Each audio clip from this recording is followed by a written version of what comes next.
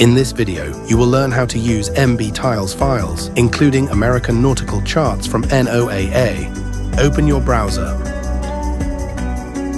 and search for NOAA MBTiles. Go to NOAA download page. Close the help message. Click on the area to download it. You may need a screen rotation for the sub-menu to appear. Download the file. Wait until the download is complete. Open your File Explorer and select the file.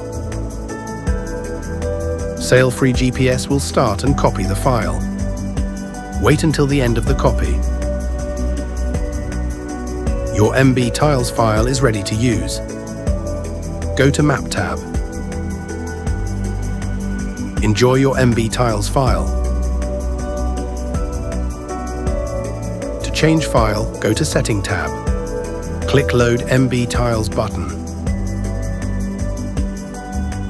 Choose a new file.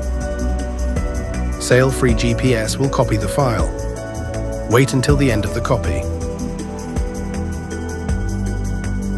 Go to Map tab. The new chart is available. Zoom in.